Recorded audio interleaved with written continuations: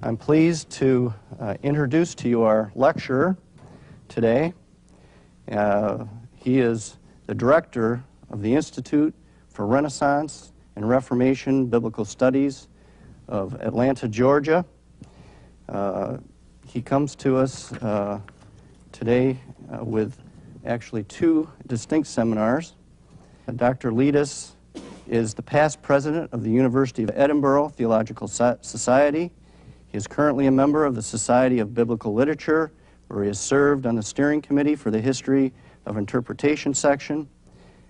He's a member of the American Academy of Religion, where he's currently part of the seminar Historical Consciousness and Its Impact on Christian Churches. A member of the American Society of Church History. He has a Ph.D. from the University of Edinburgh in ecclesiastical history and honors M.T.S. from Emory University in American Church History. He has completed graduate studies at Westminster Seminary, Philadelphia, St. Charles Borromeo Seminary in Philadelphia, Concordia Theological Seminary in Fort Wayne, Indiana. He also holds a BA degree in Biblical Studies and History from Evangel College, with additional undergraduate studies completed at Southwest Missouri State University. He has authored and edited several books, including The Majority Text, Essays and Reviews in the Continuing Debate, in its second edition, The Ecclesiastical Text, Text Criticism, Biblical Authority in the Popular Mind, second edition. Ted has also had an active lecturing schedule. A very brief summary of those includes lecturing before the Evangelical Theological Society, presenting his paper, B.B. Warfield's Common Sense Philosophy in New Testament Criticism. Also lecturing before the Scottish University's Ecclesiastical History Conference, the Theological University in Campen, and to the English Department and Medieval Studies Department at Trinity College, Dublin. And also, and finally, to the annual International Meeting of Society of Biblical Literature in Berlin, Germany last year. It is my distinct privilege indeed to present to you Dr. Theodore Letis. Thank you. Thank you. Well, I love the informality of this. This is like one big seminar, and I hope it'll take on the feel of a seminar. A seminar, of course, is where not only the moderator has input, but everyone around the table is expected to have input. So at the end of the talk, I hope that there'll be some searching and thoughtful questions. Let me just say that one of the things that grips me about our God and His holy book is that He is forever displaying Himself as a lover of irony. The fact that our Lord, second person of the Trinity, was born in a stable is probably one of the most blatant examples of God's use of irony. He loves to get our attention by irony.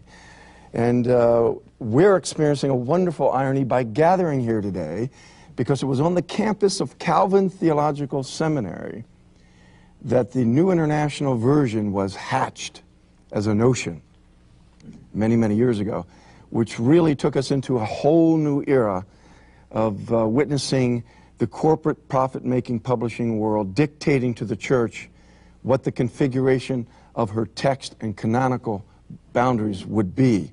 And that was a very dark development, of which we're still reaping bitter fruit. But here we are to sort of set the record straight a little bit in the very site where that idea was launched.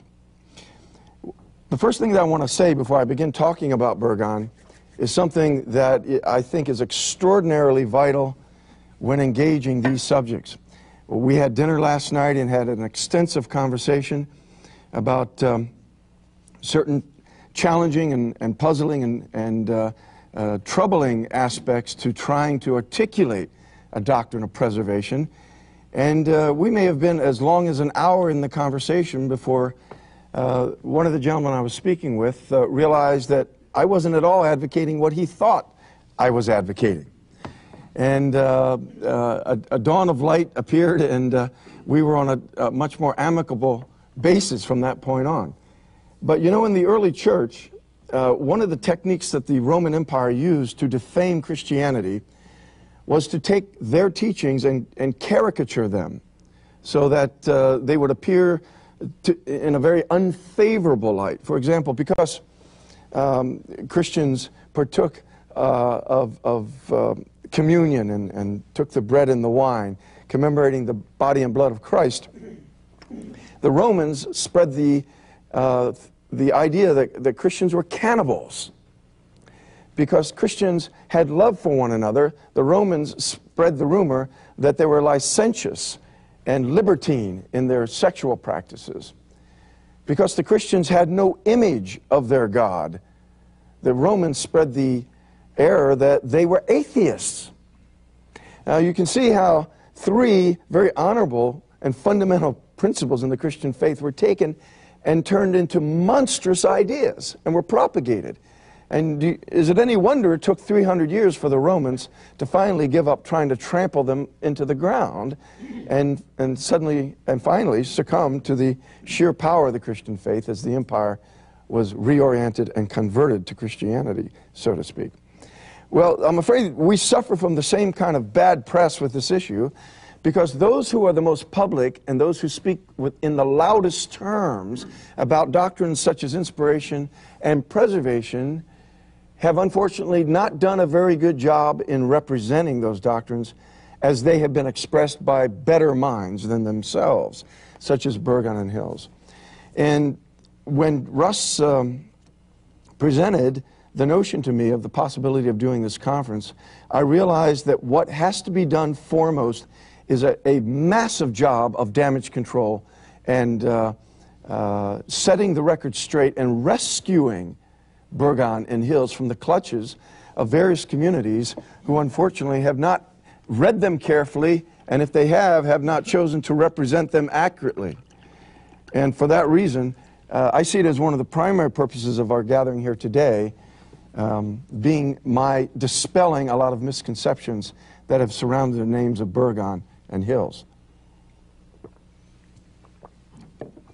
Finally, on that note, I have to stress to you that I also made a deliberate attempt in our program brochure that was sent out to most of you to underscore the fact that I am of the Lutheran faith, of the very most conservative branch, confessional Lutheranism. Burgon was a high church Anglican who believed in baptismal regeneration and had no liking for separatists from the Church of England.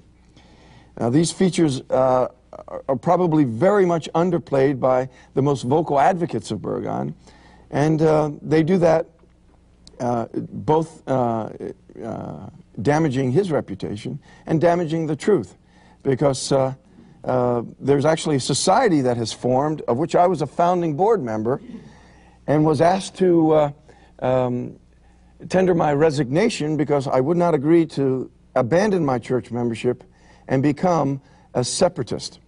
Because the founder of the so-called Dean Burgon Society demanded that all members be of exactly the same ecclesiastical orientation as himself, even though, ironically, that would mean that Burgon himself could not be a member of a society that had taken his name.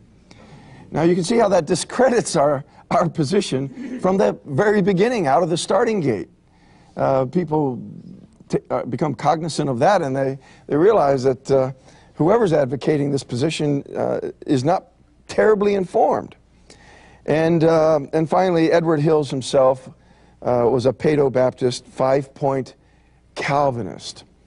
Perhaps I've not described anyone around this table or in this room today with those designations.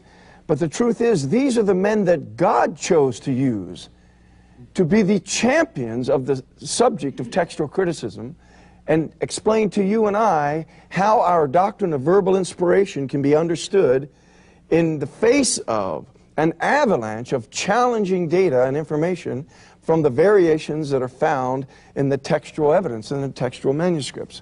It is these men who spent their lives mastering the evidence. And we owe it to them to read them in their own light, in their own context, and take them at their own words as to the evidence that they discovered, how they interpreted it, and how they presented their evidence before the academic world and the church world, rather than take their ideas, twist them, distort them, and put them in a foreign context so that somehow their teachings can affirm a distinctive that is more important to us than even the doctrine of preservation that they were busy attempting to defend. Now, I hope I'm not speaking in a too opaque a manner. I hope you grasp my meaning, that these men need to be understood as they understood themselves, rather than as some contemporary advocate would twist their ideas and put them through a sieve, making them sound like something they weren't. For example, an early reprint of Burgon's works appeared some 20 years ago, and on the cover it referred to Burgon as a fundamentalist. There was no such category as fundamentalism in the late Victorian era. Fundamentalism was an early 20th century American phenomenon. To put the tag of fundamentalist on Burgon is a great distortion. But this is another example of the things that came out of the so-called Dean Burgon Society and still emerges from there. Well, enough of that.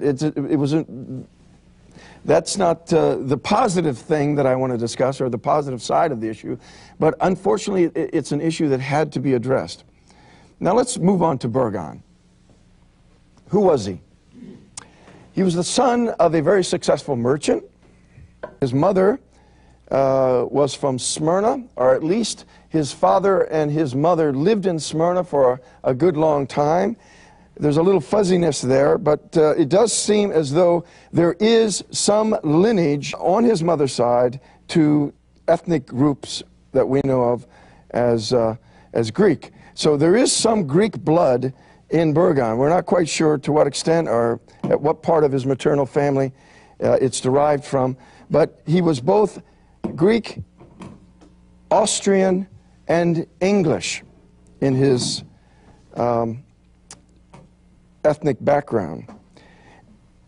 He was a very prodigious student as a young man, but he only had an opportunity at the age of 16 to spend 1 year at the University of London before his father enlisted him to work in his business, his mercantile business. But some many years later, he matriculated at Oxford as an older student at 28 years old. And he studied classics, he studied history, and he studied theology. He earned his BA at Oxford, at Oriel College. He earned his MA, and then he earned his BD and spent many, many years at Oxford, and eventually was given the post of Gresham Professor of Theology and taught at Oriel College for many years. It was during his tenure at Oxford that two great movements emerged within the Church of England. One was the Oxford movement that was advocating a push towards Rome, if not indeed a reuniting with Rome. And in fact, one of Burgon's predecessors at St. Mary's Church in the university there where he preached was John Henry Newman, who in fact was the leader of the Oxford movement, who did in fact go back to the Church of England. And it was that very pulpit that Burgon himself filled after Newman had aligned himself with the Church of Rome. The other movement that was emerging on English soil was neology, or the new German rationalism, as it was filtering its way into the academic colleges within the Church of England. And one of the most celebrated published works promoting the new criticism, the historical criticism coming out of Germany, was a book titled Essays and Reviews.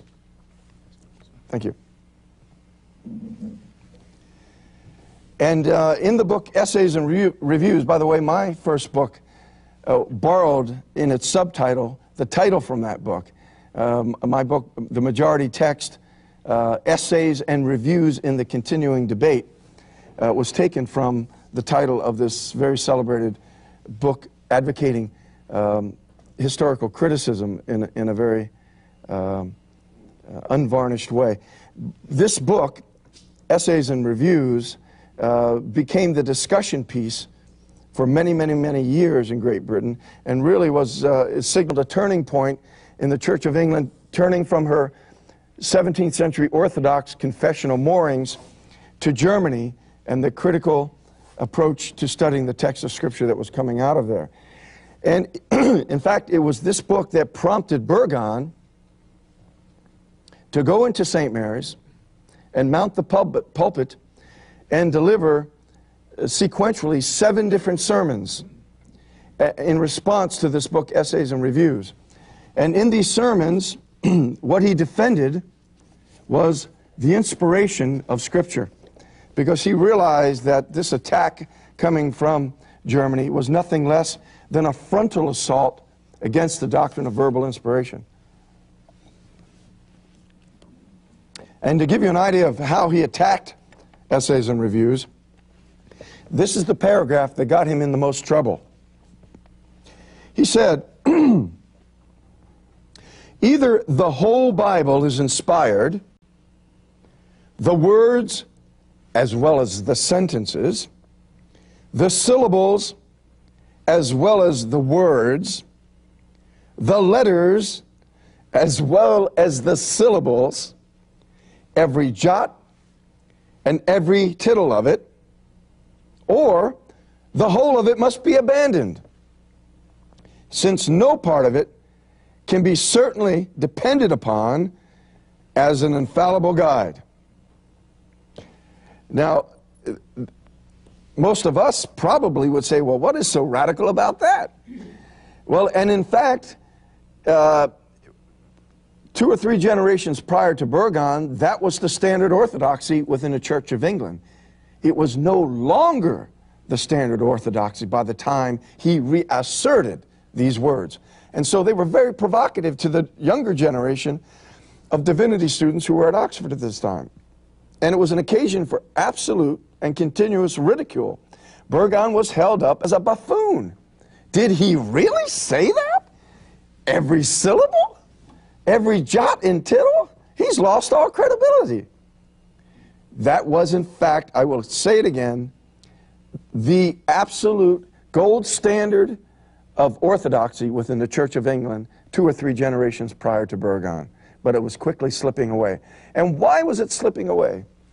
It was slipping away because textual critics had found so much textual variation in the older manuscripts that everyone had a sense that this doctrine was now passé, and we must busy ourselves reconstructing some kind of a new doctrine that would allow us to see the Bible as somehow still authoritative while jettisoning this doctrine of verbal inspiration.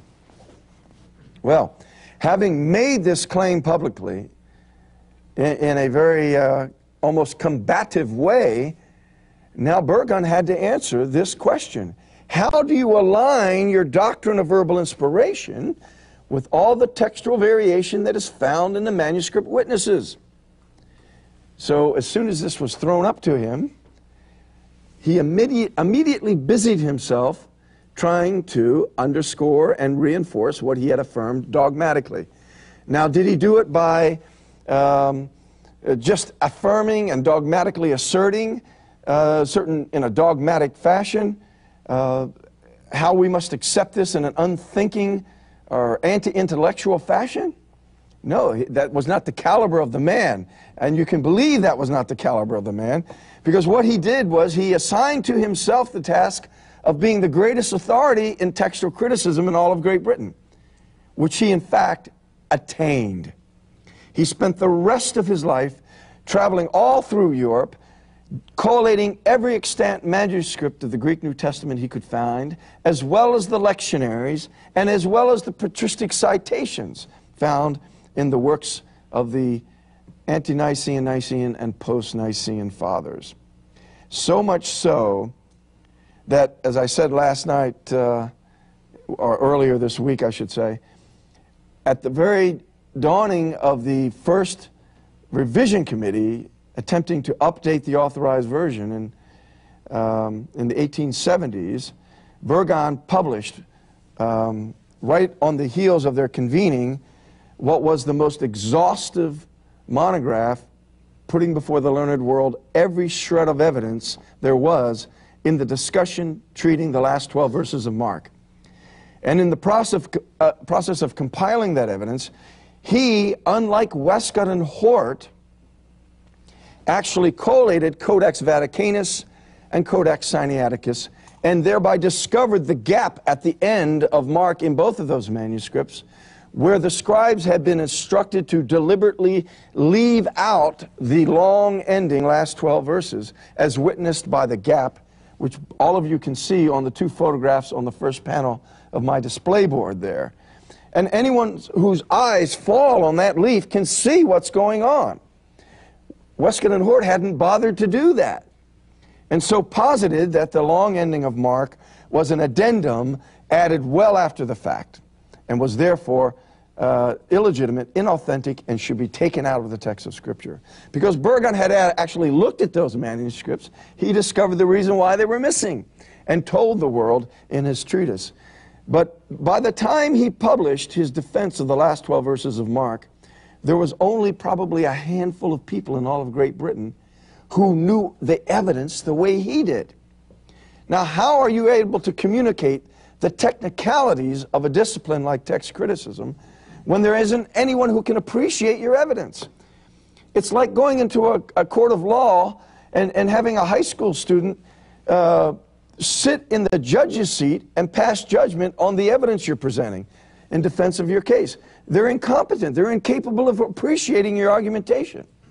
And that's what Burgon had to deal with. The only other man who was his equal, Frederick Henry Ambrose Scribner, was actually on the revision committee, and Burgon was feeding him his data, and every time they got around a table very similar to this and began to make a judgment as to whether the angel who troubled the water in John's Gospel should be left in or out, since it was missing from the oldest witnesses, Hort would stand up and present his case, why we must doggedly follow the oldest evidence. Scribner would stand up and reply, many times using evidence that had been given to him by Burgon, and present the case in favor of the account of the woman, of the angel troubling the water in John's Gospel. And however, Scribner was outvoted because it was Westcott and Hort against him. Burgon, you see, was not invited to be on that panel, to be on that committee, because everyone knew where he stood. And he was not a get-along kind of fella.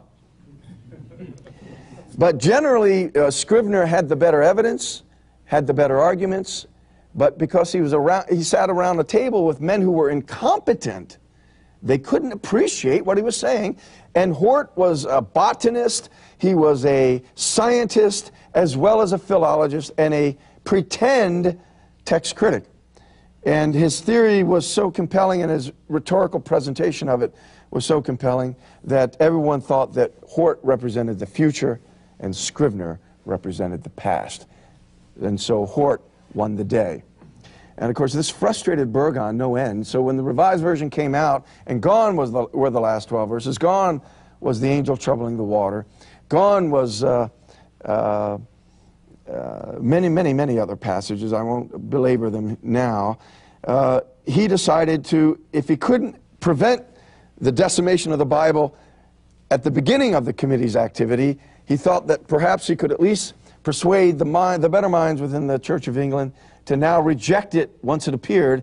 So he shot off 3 powerful, extraordinarily informed essays to the Quarterly Review Journal, one treating the changes in the Revised Version and the lack of evidence for their having taken place, the text underlying the Revised Version and why it was not sufficiently grounded on all the evidence, and finally the theory of Hort that was weaved to produce the text that resulted in the Revised Version.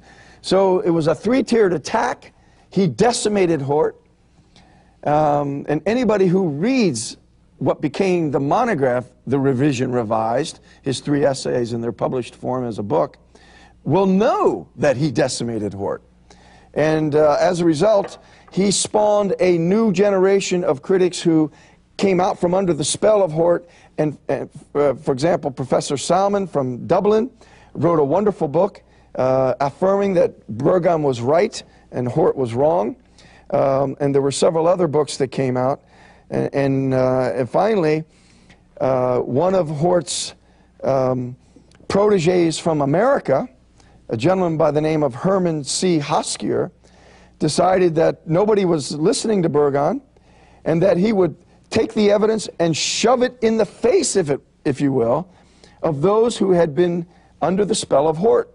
So he decided to do what Burgon did in a tentative fashion. He went back to Codex Vaticanus and Sinaiticus and did an absolutely exhaustive collation of both manuscripts and demonstrated to the world that they conflicted with one another in over 5,000 places in the Gospels alone. And when his monograph, Codex B and its Allies, appeared, a massive 2-volume piece, full of nothing but collations, page after page after page of Greek collations, the better text critics, the better minds realized that Hoskier had killed Hort. That in the Gospels alone, 5,000 times, either Vaticanus or Sinaiticus were lying. They couldn't both be right. And although in the annals of the history of text criticism, if you read Bruce Metzger, if you read Kurt Aland, or any survey of the history of text criticism, you will not see it admitted. But I can tell you for a fact, if you corner them and ask them, was Hoskier's work on Codex B and its Allies the reason that the Hortian theory finally fell to the ground? They will tell you grudgingly, yes, because the data was overwhelming. A new theory had to emerge, and the new theory is the theory that dominates at this very moment in time. It's called the eclectic approach to constructing the New Testament text. And what does that mean in contrast to the Hortian theory? Hort said where these two manuscripts agree, you have the autographa. But since Hoskier had demonstrated that they disagree almost as much as they agree, we still don't have the best form of the earliest form of the text. So now what scholars have to do is they have to pick and choose where they think the correct reading is. Sometimes they choose Vaticanus, sometimes they choose Sinaiticus, sometimes they choose Codex D, sometimes they choose from the pre-Caesarean text, sometimes they choose from the Caesarean text, sometimes they choose from the Old Latin, sometimes they choose from the Harclean Syriac, sometimes they choose from the Coptic, and sometimes they just guess. They reject all the evidence. And the end result is a purely eclectic text that if you ask them, can you show us one manuscript from antiquity that mirrors your theoretically reconstructed eclectic text, the blood will rush to their face and they will tell you, well, there isn't one because we created our text ad hoc. It is an eclectic text, but we believe it is the best text you will ever find. But it doesn't match any manuscript in antiquity. It is obviously something that's been weaved through the ingenuity of human consciousness. It is not something that reflects an established written and transmitted form of the text. In contrast, Erasmus, when he published the first edition of the Textus Receptus, what he used for his printer's copy was a late medieval manuscript that had been written probably in a Greek Orthodox scriptorium by a Greek Orthodox monk.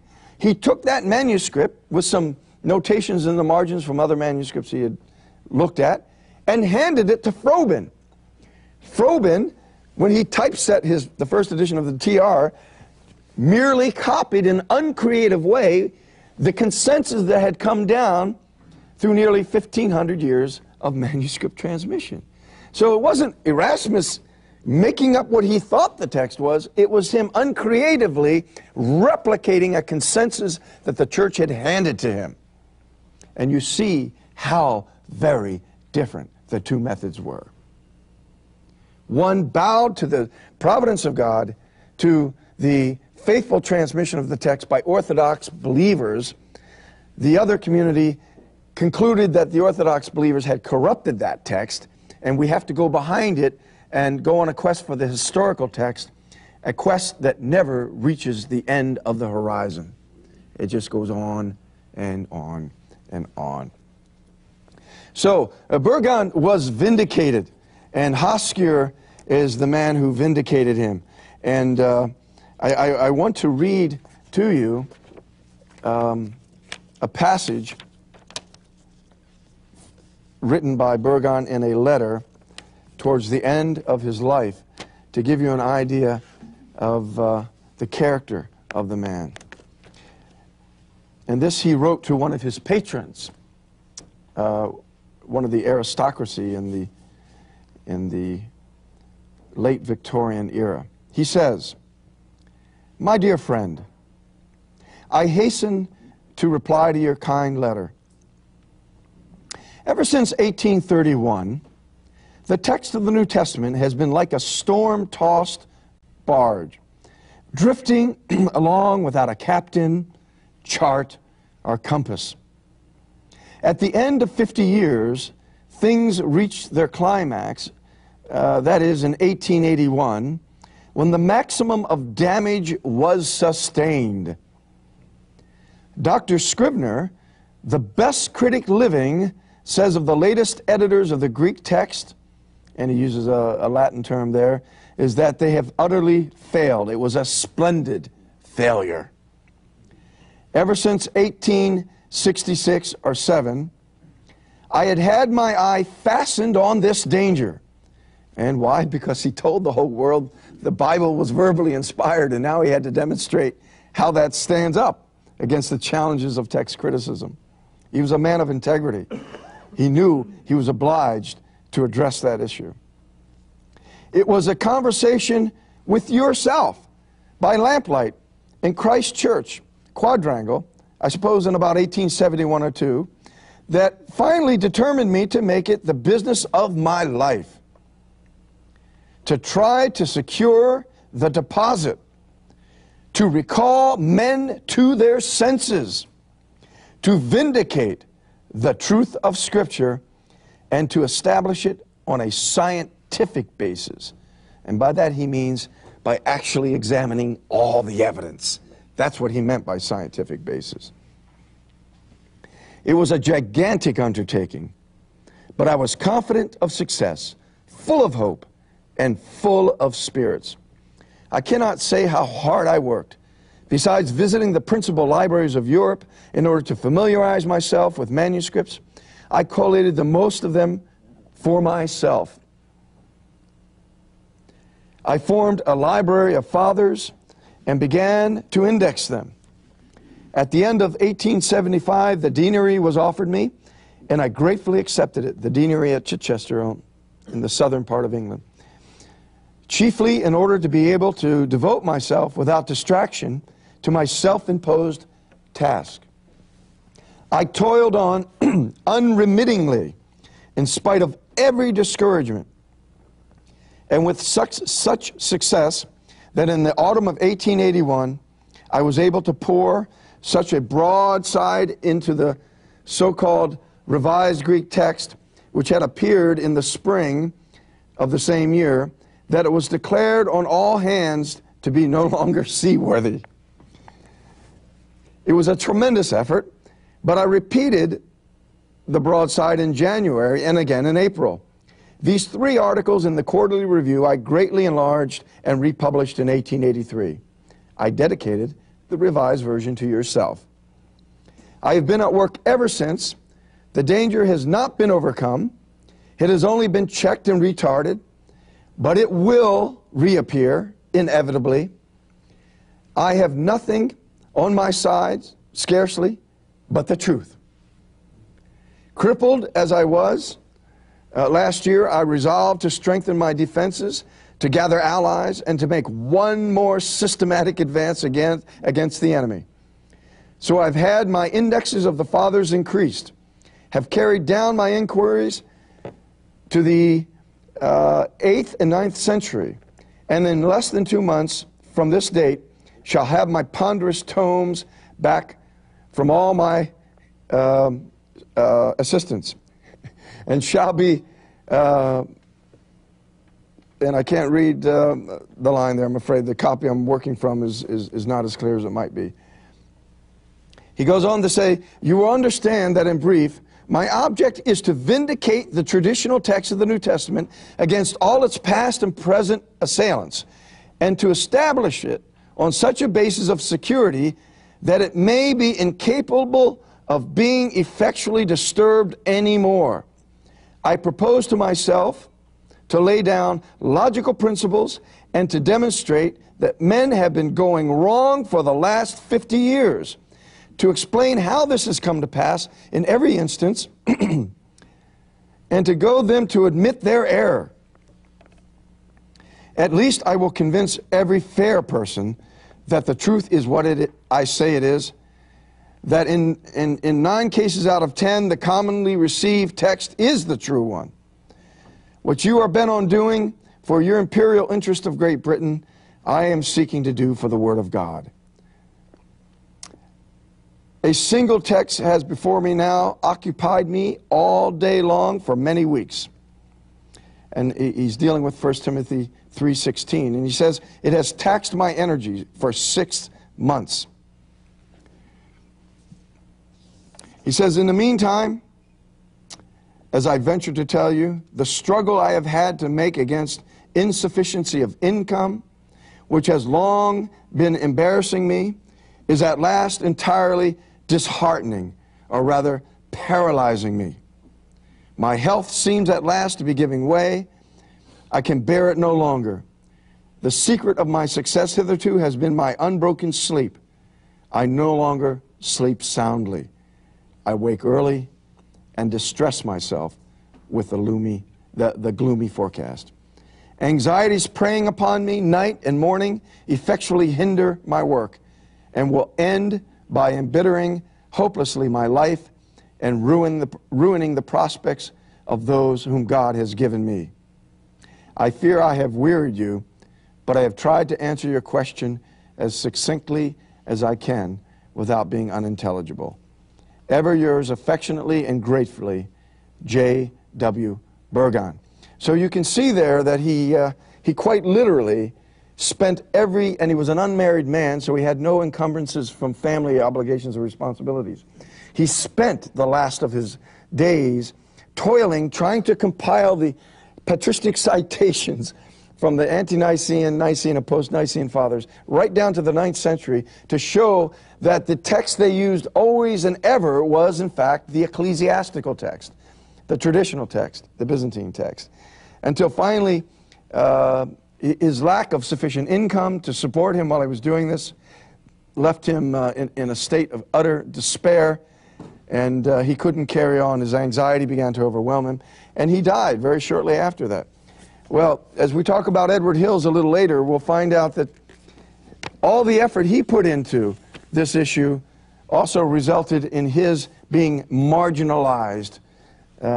Possibly the only man that I've ever heard of who had a classics degree from Yale and a doctorate from Harvard in text criticism, who was unable to gain a sufficient academic post so that his work could be surveyed and received by other academics. Instead, he was pushed to the margins in exactly the way that Burgon was. But I'm thankful that there are such men who are possessed with such undaunting motivation and filled with the passion to be utterly spent for the service of the Church of Jesus Christ. But because of his labors, he inspired other men like Hoskier and Edward Hills, who we'll talk about a little later this morning. And it's that unambiguous and unequivocal dedication to the cause that underscores the fact that it was his reverence for the authority of Scripture that motivated his carefulness as a scholar. And that those who speak sometimes in the shrillest tones, attempting to defend Scripture without backing it up with the hard industry that it requires, and who traffic only in inflammatory and bombast rhetoric, are not following in the tradition of Burgon. We have to quietly do our homework and prove that we know what we're talking about before we enter this forum. Otherwise, we discredit this man's name and this man's work. And let me just end there and open things up now for discussion. I want to hear what you think about Burgon, and if you have any questions about him or about this period of church history in England, or anything related to anything we've spoken about thus far. All right, I've been asked to repeat all questions from our gathering for the recording purposes, and I'll summarize your question. And it's a very common one, but that's because it's a very important one. The question was, I've been pointing out the divergences that exist in what the status quo refers to as the most ancient manuscripts, or the oldest evidence. And is it not true that the various editions of the TR have a similar kind of divergency amongst them, amongst their witnesses? And of course the answer to that is yes.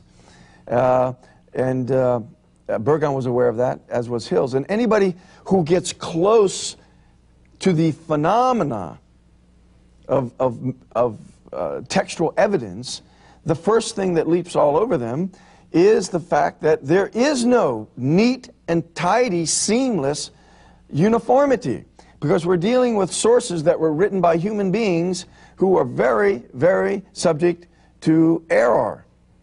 In fact, it's very ironic that when you go to the Oxford English Dictionary and look up the word inerrancy, you find out that it never came into theological use until the 19th century. And the first time it's used, because it was an astronomical term, and it was always used in reference to the route that heavenly bodies take in their inerrant order. It was never a theological term. And the first time it was used outside of astronomy, it was used in reference to book production. And ironically, it was used to say that it's impossible to produce an inerrant published book. I find that ironic because Warfieldians in the early 20th century started to use the word in reference to Scripture, and it's a totally and utterly inappropriate word. So to get back to your question, yes, there are differences because the manuscripts are written by hand, and there are no two manuscripts that you can overlay them and find out that they're exactly the same as though they were photocopied on a Xerox machine, because there were no Xerox machines. Everything was hand done. So there are divergencies in all manuscripts of all text types. And all published editions differ from one another slightly. The Nesso-Allen text is in its 27th edition, because the evidence either keeps emerging or keeps being reconfigured, so that its priorities keep being altered as new studies and new monographs and new journal essays are published, and scholars keep changing their minds. And therefore, and this brings me to a discussion we had last night, and this tends to be very helpful. Therefore, we have to discuss this issue at a two-tiered level, in a two-tiered way. The top tier is the macro level. The bottom tier is the micro level.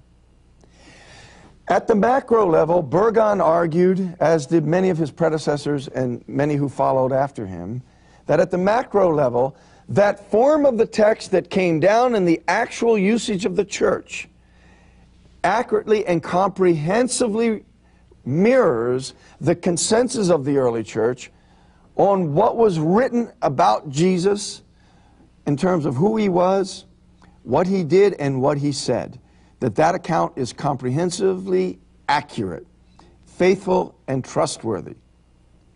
Whereas those forms of the Greek New Testament that did not make it into the mainstream of transmission and therefore were never used as Scripture in the worshiping community were pushed to the side.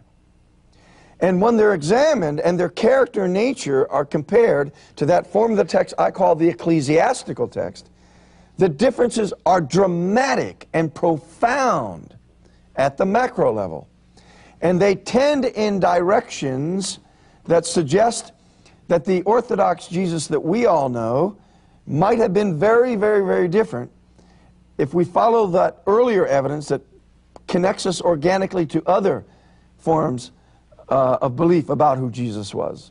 For example, Marcion was around believing communities initially, but then broke away and formed his own little sect, whereby he believed the Old Testament God was Gnostic-like, the demiurge, who was an evil god. He was the Jewish God, and therefore he cut out the entire Old Testament. And in the New Testament, he dismissed all the Gospels as being too Jewish except for Luke. And he cut up Luke. And the passages of Jesus in the garden, sweating great drops of blood, is missing in some texts. Scholars believe that Marcion may well have been responsible for that, because he also didn't believe that Christ was in a real body. He was an advocate of doceticism. He just appeared to be in a real body. So sweating great drops of blood would seem to indicate he was a three-dimensional human being. Also, when he prayed from the cross, Father, forgive them, for they know not what they do, that's missing in some sources. They believe Marcion took it out because they didn't like Jesus' friendly disposition, forgiving the Jews for murdering him, when in fact it was the Romans, but Marcion would have omitted it for that reason. So when we go back to the oldest evidence, it seems to be evidence that's connected with these aberrant movements in the very early part of the church, before orthodoxy was completely and ultimately defined in the Nicene era, where the ecclesiastical text begins to dominate the manuscript transmission stream. So the character at the macro level, the character differences between the pre-Nicene witnesses that Hort and our contemporary scholars want to go back to, and the post-Nicene ecclesiastical text, the character is dramatically different. And Burgon was arguing at that level, as was Edward Hills. At the micro level, we all have problems.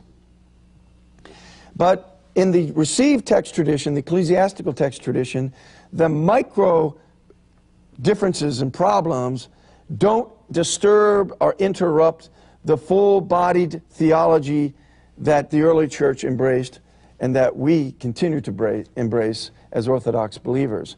Whereas at the micro level, the alternate older witnesses from Egypt have many, many, many, many problems.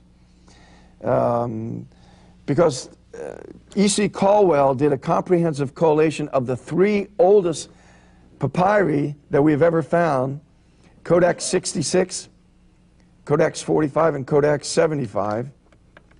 And he discovered that they were some of the sloppiest examples of transcription that have ever been found in the history of manuscript writing.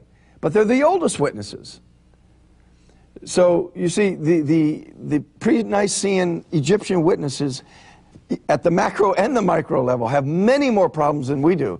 If you look at the scribal habits of the received text, and my good friend Maurice Robinson wrote an entire dissertation at Southwestern Baptist Theological Seminary on this, dealing particularly with the book of the Apocalypse, he demonstrated that the scribal habits from the beginning of the Nicene era, when the ecclesiastical text dominates, were extraordinarily careful.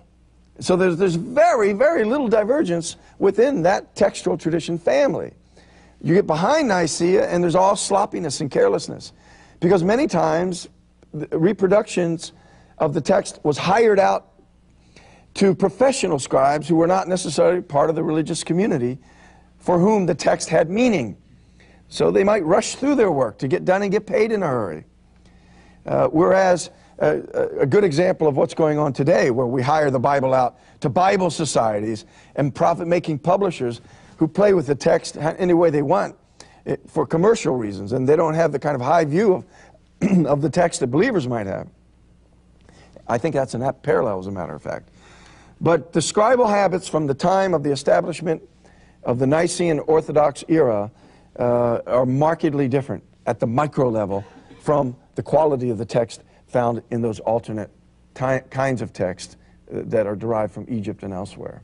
I hope that's helpful. Paraphrasing, what role does the word inerrancy play in relationship to this issue of text criticism and textual variation? If you will read Burgon's works, and he, you know, as I said, he gave these 7 sermons, which were a defense of verbal inspiration. And nowhere in his book will you ever find the word inerrancy, because it really didn't come into currency until B.B. Warfield used it with a tremendous amount of force. And the reason he could use it, because it's totally inapt to apply to any manuscript. We've never found a manuscript that was without error. The reason he could use it is because he applied it only to the autographic form of the text, which is inscrutable. I mean, how would you disprove whether it was an error or not? It was a purely theoretical, apologetic move. But he did it in the short term to win an argument during his lifetime, which has caused an entire series of generations of folly that have followed in the wake as it became apparent that his stopgap move was a very unhelpful adjustment. Burgon referred to the text as infallible. That was the term, that was the religious term that was used from the Reformation right up until it was replaced with inerrant, and always had reference to the existing extant text, and did not demand an impeccable, inerrant manuscript to have an absolutely infallible text in terms of what the text taught. Those two were not prerequisites for one another, as it became the case in Warfield. So Warfield gave us an entirely different paradigm, one that was very unhelpful, but one which allowed him to accommodate the Hortian approach to text criticism. I have three very, very important chapters on this, tracing the history of it, in my book, The Ecclesiastical Text, the first three chapters that I would encourage you to read, and it goes into a tremendous amount of detail on that very, very subject. A very important theme, as a matter of fact. How does the care with which the Byzantine text was transcribed and copied compare to the care that the Masoretes exerted in reproducing the Hebrew text? Very closely. And in fact, if you're looking for a parallel, the only place you can look for a parallel to the care that was exerted in the production of the Masoretic form of the Hebrew text is to go to the Byzantine text. In fact, Edward Hills, in his excellent book, The King James Version Defended, draws that very same parallel, and he points out that before the Masoretes were even around, you know, they were a late development in the history of the transmission of the Hebrew Bible, but they mirror the kind of care that was taking place before the Masoretes came on the scene, and we know that thanks to the Dead Sea Scrolls we learned about last night. There's a 1,000-year gap, and the 1,000-year older Hebrew Bible reads just like the Bible of the Masoretes.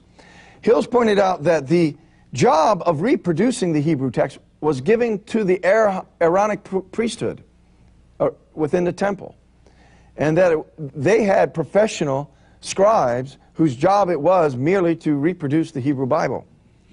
And the Masoretes eventually brought it down to a really hard science in terms of counting every letter of every word of the Hebrew Bible in every book. And so when they transcribed it, if the tabulations didn't line up, they would have to start all over again. And that assured that there was a kind of near perfection in copying. And so when the Byzantine text was being copied, a parallel development took place in that within the ecclesiastical scriptoria, men of faith were commissioned to do the transcribing. And so while they never developed the same kind of hard science as the Masoretes did, they exerted the same kind of care. But of course you're dealing with the Greek language that became rather complicated as the language evolved with accents and breathing marks and that sort of thing that the earliest form of the text didn't have. So you have that difficulty that accounts for whatever confusion does emerge sometimes in the Byzantine text. The language itself was emerging and evolving much quicker than the Hebrew language did. But the parallel is apt because when we look at, even in the Western Church, the Lindisfarne Gospels are the other forms of the medieval Latin Bible. We can see what tremendous care, what a religious activity it was transcribing sacred text of the New Testament. And so if you're looking for a parallel, the only place you will be able to find one to the Masoretes is the scribal tradition from within the Eastern Orthodox Church and even within the Western Church to a very, very large extent, until the late medieval era when a lot of corruption began to take place in the West that we don't find in the East. It seems fairly certain that within most conservative seminaries and Bible colleges and so forth. The knowledge that the dominant belief within the status quo community of text critics is that there was a systematic orthodox corruption of the text that resulted in the ecclesiastical text, or what we know as the Byzantine text. Why is it that people don't know that, and what can be done to alert them to it? That was the question. If you know the name James White, he's something of a dilettante, a kind of a cult chaser who has a very popular radio program. He decided he was going to take on the defenders of the Authorized Version and treat them as another cult, and put another notch on his gun. And he wrote a book called The King James Only Controversy. And in that book, he made a very incautious and ill-informed, unqualified, dogmatic statement, namely that text criticism never affects doctrine. And so I replied to that in an appendix in my book, The Ecclesiastical Text, where I brought to his attention the fact that, and the reader's attention, that he obviously was not very familiar with the literature of text criticism, because a very important book had been out for several years by the time his book arrived, by Bart Ehrman, titled The Orthodox Corruption of Scripture, Early Christological Controversies in the New Testament Text. And in that book, Bart Ehrman says in very great detail all the theological points that are challenged by textual variation that are found in the Greek manuscripts. And how this systematic corruption of the text by the Orthodox is what actually produced what today we would call the fundamentals of the faith, that they were created by scribal editorial activity. And I pointed out that how could White make such a statement in light of such a powerful, detailed study on the part of Bart Ehrman? Well, of course, he has since replied, he doesn't like to write much. He likes to do things orally in public debates and on the radio. He doesn't write much.